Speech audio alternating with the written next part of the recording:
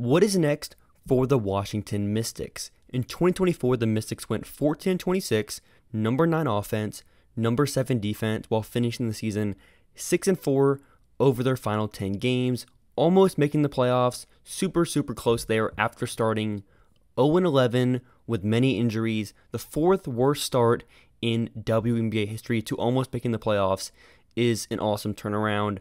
For some more numbers, they were 6th in pace, 9th in 2-point percentage, 2nd in 3-point percentage, 2nd in 3-point attempt rate, and 2nd in assist rate as well. So looking at those 3 numbers there, a lot of ball movement, efficient shooting, and also a high 3-point attempt rate. Those are indicators of a modern offensive system, what Eric Tebow's doing after his dad was the head coach. Similar system here with some key modern principles as well. 12th in turnover rate, a bad mark, worst in the league, but you have to consider Brittany Sykes missed a lot of time. They also have many rookies in the front court. They have Aaliyah Edwards. They also have Jade Melvin, who is a second-year player, but the youngest player in the W at point guard. Julie Van Loo as well, who's a rookie, 32 years old, but still her first minutes in the W. A lot of adjustment process there with those players, new teams and everything. But all things considered, a great season for Washington, considering the start. Other wins from this season, Aaliyah Edwards showed a lot of promise in her rookie season. The ability to work out of dribble handoffs, make passing reads, and be a versatile defender. She has some work to do, obviously, with her finishing. 50% from 2 isn't exactly what you want it to be, but she was a good finisher in college.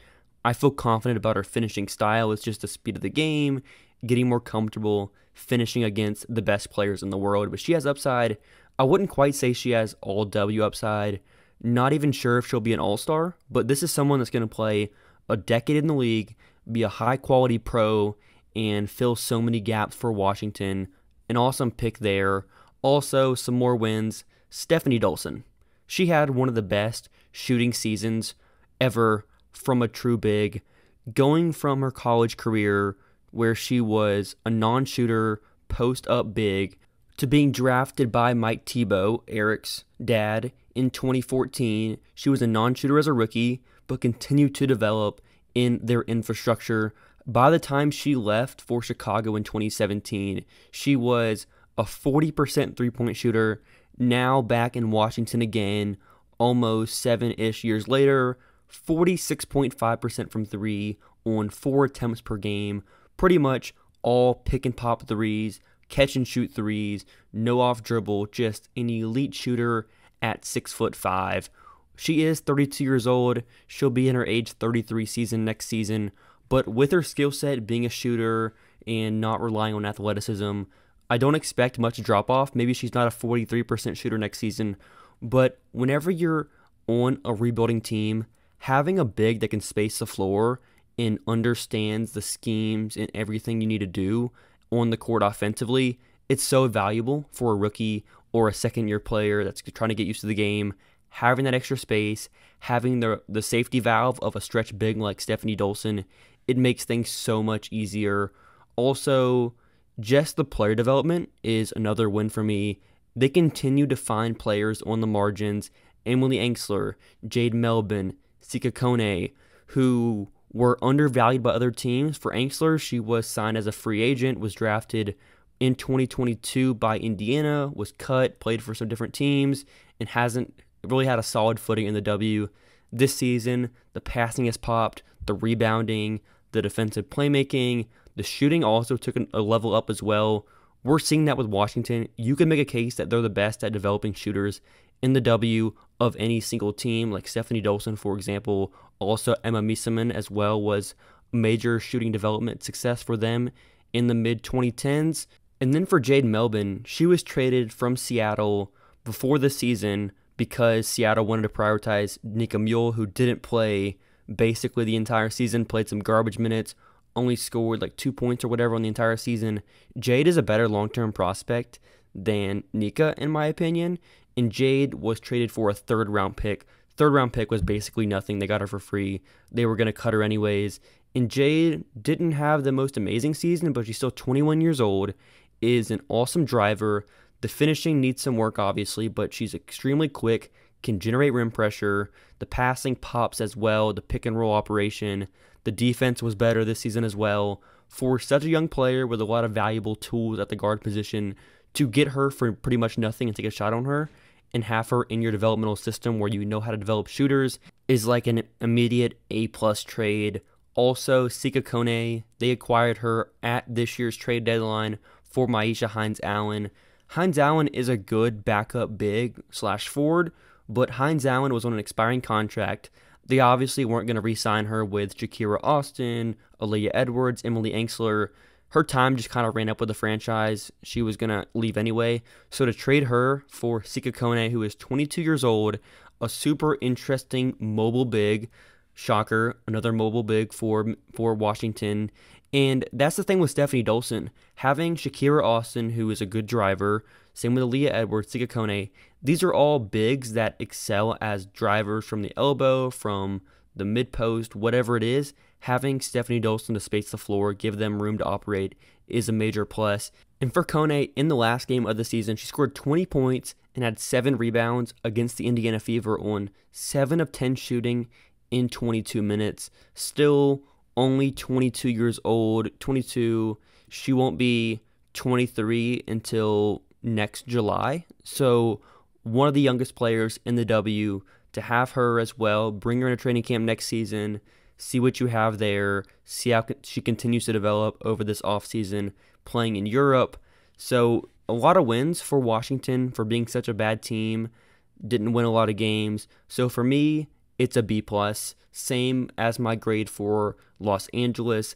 I considered going A- if they made the playoffs. It would have been an A-.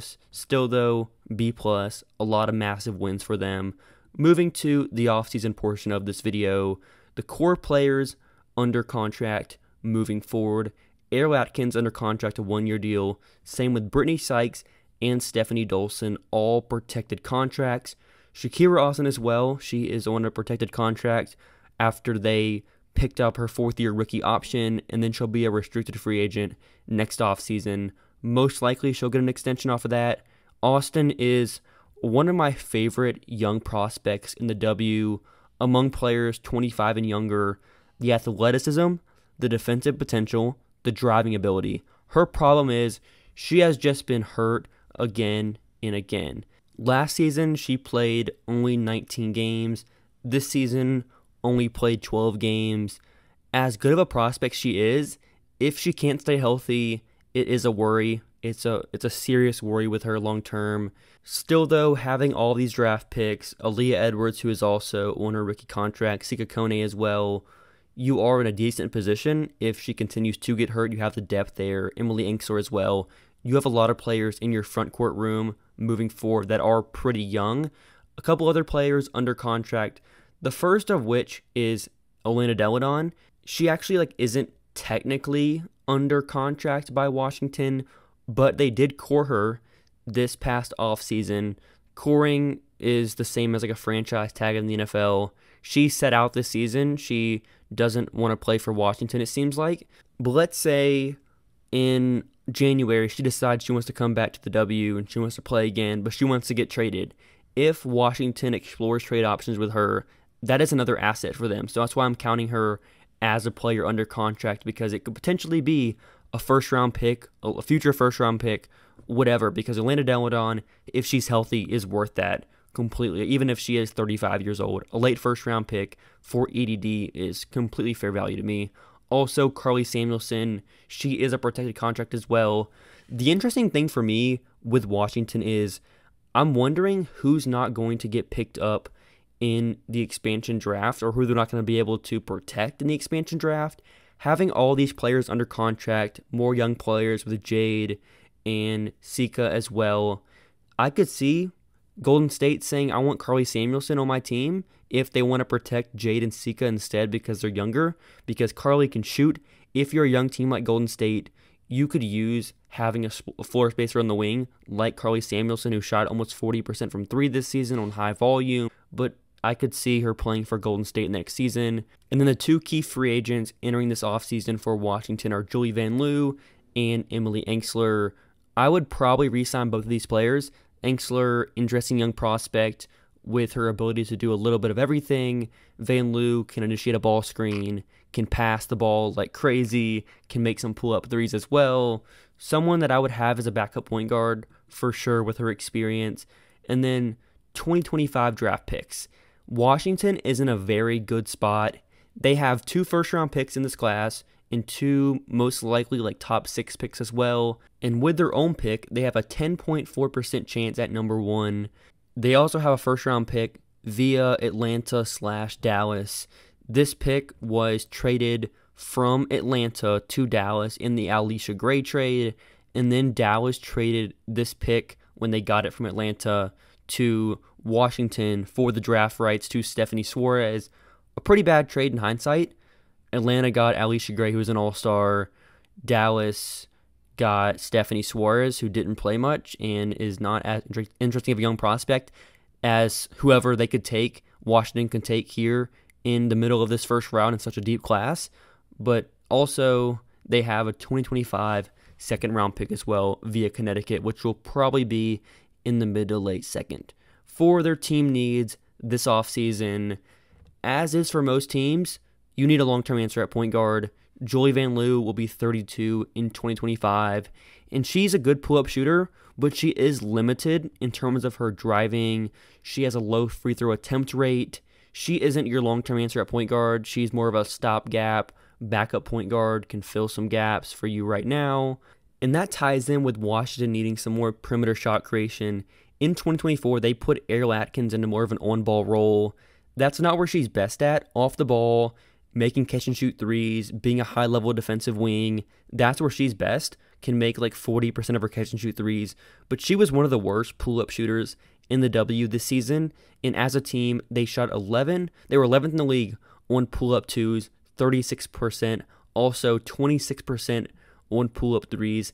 That was 10th. So either at the point guard position and or the 2 guard, the wing, they need more shot creation. That is a massive need for them moving forward into their rebuild.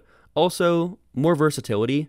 You can't have enough versatility even for this Washington team that has a lot of interesting young prospects.